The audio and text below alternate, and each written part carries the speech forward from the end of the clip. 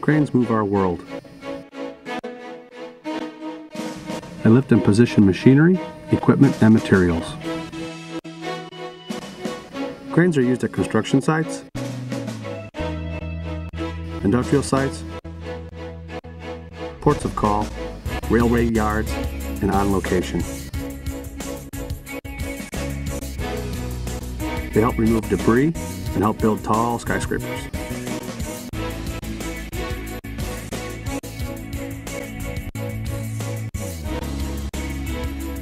Today, a special lifting beam has been invented.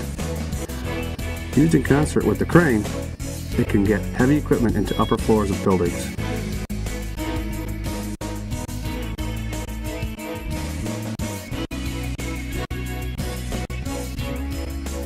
It has improved the way heavy equipment is moved into and out of buildings.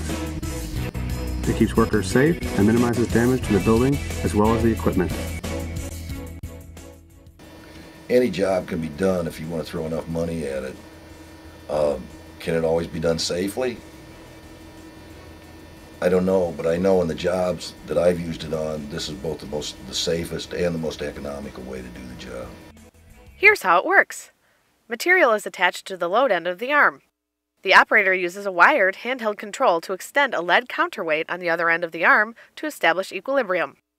The balanced load is now ready to be lifted and steered into position. Each arm is able to lift varying weights depending on the placement of the load on the arm.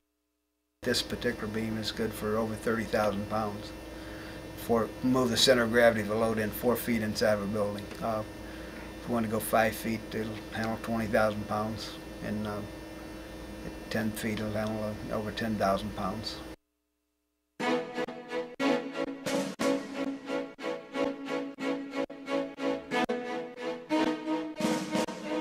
At a corn processing plant in Kankakee, Illinois, the arm is used to place and remove 15,000-pound mixing equipment.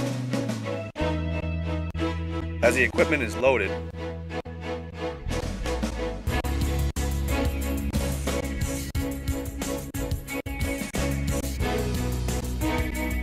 balanced,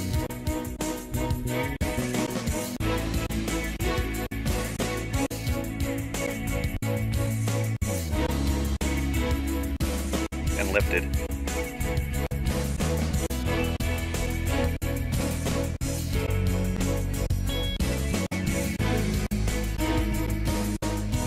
It remains in control.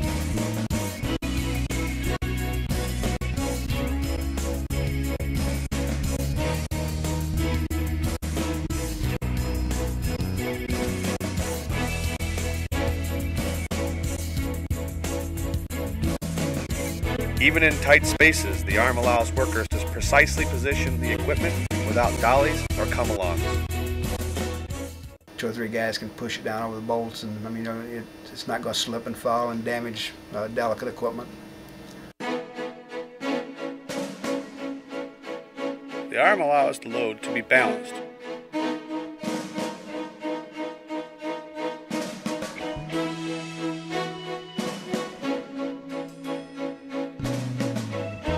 Before removing it from the structure.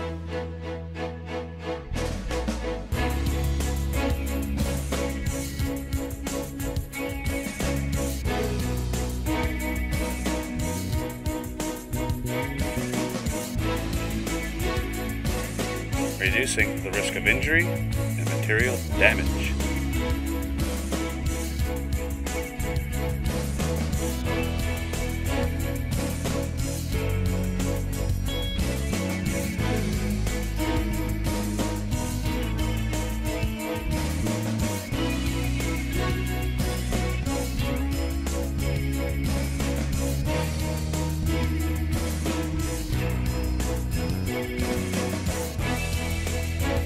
As the growth of the crane industry continues, the old ways of inserting and extracting loads from buildings will become history.